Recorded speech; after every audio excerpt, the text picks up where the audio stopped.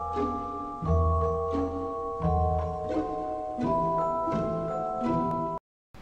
our show, we've talked a little bit about Yule, Imbolc and Ostara, and our next Sabbath, this Sabbath, is Beltane, so it's time to go back to the Wheel of the Year again. In the first Rupert's Tales book, which has stories in it about 4 of our Sabbats, or holidays, part of the story about Beltane says, Beltane is a very special time of year, meant to celebrate passion and love, so that people will remember to take the time to make their lives below as it is above. The people you see here dancing around their May Eve fire, they are celebrating their own, very human, very sacred desire. From shaking hands to caressing a child's sleeping face, touching each other is a natural thing to do among the human race. This and more is what our furry friend, Rupert, learns in a very special place, from she who has many names, and from he who has green leaves for his face. At Ostara, we talked about the land being fertile, which means it can grow things. Remember, I told you that if the land is not fertile, then it wouldn't be able to grow anything at all. At Ostara, we were talking about blessings and planting seeds. But now, at Beltane, we're talking about celebrating the fact that they're all growing. It's so exciting! Of course, just how much anything is growing has a great deal to do with where you live. Where I live in Florida, our garden is growing beautifully. Pumpkins, sweet corn, green beans, lots and lots of potatoes, carrots, strawberries, lettuce, several different kinds of flowers, and so much more. It's incredible. And this certainly gives us plenty of reasons to celebrate. Every day I go out in my garden and I celebrate. Ooh, look at this, look at this. It's so exciting. We are very happy that our soil is so fertile, so our crops and flowers are blooming and growing and giving us food. But it's not just the land that can be fertile or not. People can be fertile or not.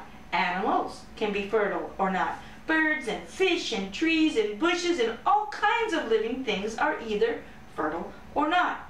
And what that means is that they can have babies or not, whether those babies are human or whether they're seedlings or whether they're owlets. This means both men and women. Not every person is fertile, and neither is every fish or frog or tree or tiger. The other thing that can be fertile or not is the things that we choose to do, the jobs we do, the choices and plans we make. If we plan a picnic and it ends up raining so we don't get to go, and those plans don't work, they didn't grow, the plans didn't grow, they weren't fertile.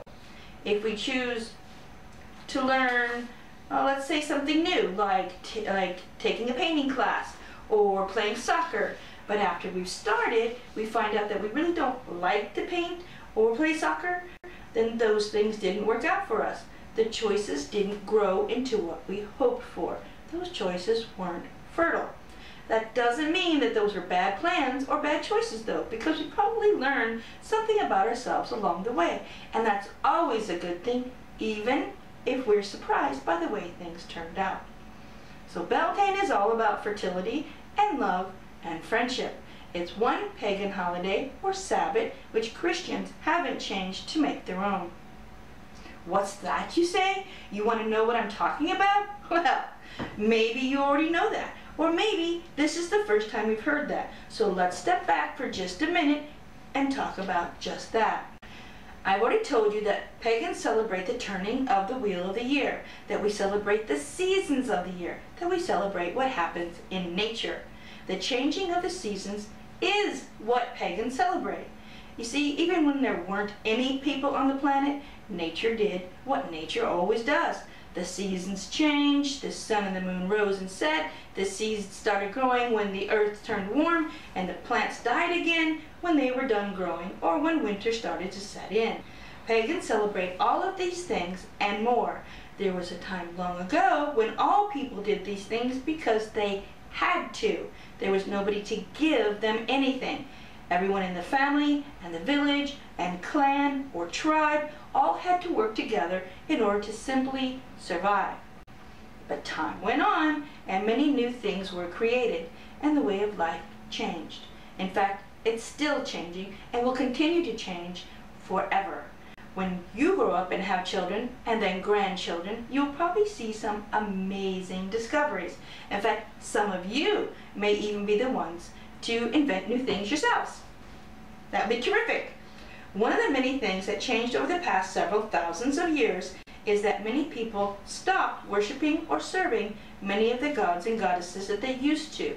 I'm sure you'll find out much more about how Christianity started as you grow older, and whether you want to or not, because so many people that you will know throughout your life are Christians. That's not the way it used to be, but that is the way it is right now. You must remember that everything changes with time, sometimes for the better and sometimes not. And sometimes when you think it's not for the better, other people do. That's just the way it is. And as you get older, I'd like you to remember that all knowledge is worth having, and you should read and research and get the answers to your own questions, especially where your faith or religion are concerned. You must decide for yourself what gods and goddesses you will serve, or if you will serve any of them at all. You get to choose. That's your choice. No matter what your parents teach you now or what you discover later, you always have to make your own choices. You'll probably find some pretty shocking things out about religion as you get older, but for today, what I want to tell you is that Beltane is one pagan holiday that the Christian church hasn't changed very much from the way that it has been celebrated for a very long time. Of course, as I've told you before, every celebration changes and everybody celebrates in their very own way, just like you celebrate your birthday differently each year. And why not? So let's start with Yule, the longest night. Christians celebrate Christmas and the birth of Jesus instead. But no matter which god or goddess you might celebrate or serve, Yule is still the longest night of the year. It's nature. At Imbolc, we celebrate that life is returning to the earth and that winter is on its way out. Christians celebrate something called Candlemas, also known as the Feast of Purification, which marks the day that the baby Jesus was presented at the temple. We celebrate Ostara as the spring equinox, when day and night are equal and spring has arrived. Christians celebrate Easter, which is about Jesus rising from the dead after he was put on a cross to die. And while there are some Christian holy days during the month of May, there's nothing at all like Beltane. Some of your Christian friends may know about the maypole and may celebrate May Day by giving people flowers. But Beltane is a pagan holiday. As you grow older, you'll find out more of the reasons we celebrate Beltane, but that's kind of like driving.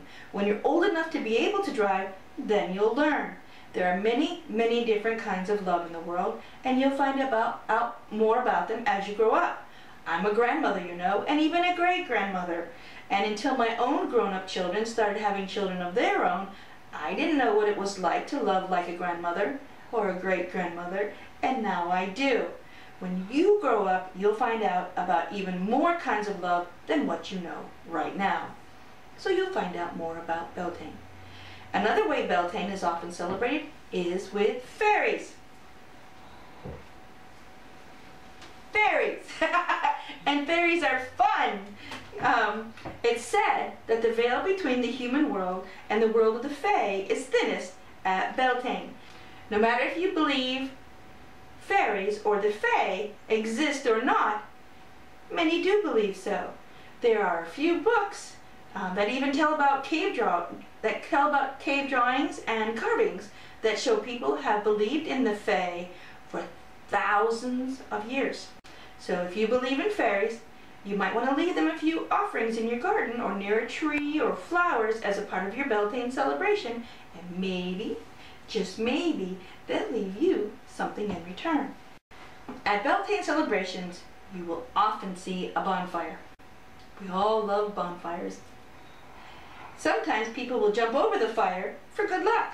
Once upon a time ago, and sometimes even now, people will have two fires going at the same time, and they have their animals and their family and people that they care about walk between the fires through the smoke for blessings of health and fertility. And again, fertility may not be about having a baby. It may be having abundance of all kinds of wonderful things in your life. New ideas, if you're a writer like me, or an artist, or a sculptor, or a painter, maybe new ideas for all kinds of different things, and maybe renewed fertility in bringing your family together in a happier way going forward. Beltane is a beautiful time to do that. So if you walk through the fires, or excuse me, if you don't walk through the fires. You can jump over the fire, or you can walk through the smoke, but don't walk through the fire, okay? Don't do that. But whichever you choose to do, remember love, friendship, fertility, abundance. That's what Beltane is all about. So no matter how you celebrate this exciting holiday, I hope you'll be able to find much to be thankful for as the wheel of the year turns.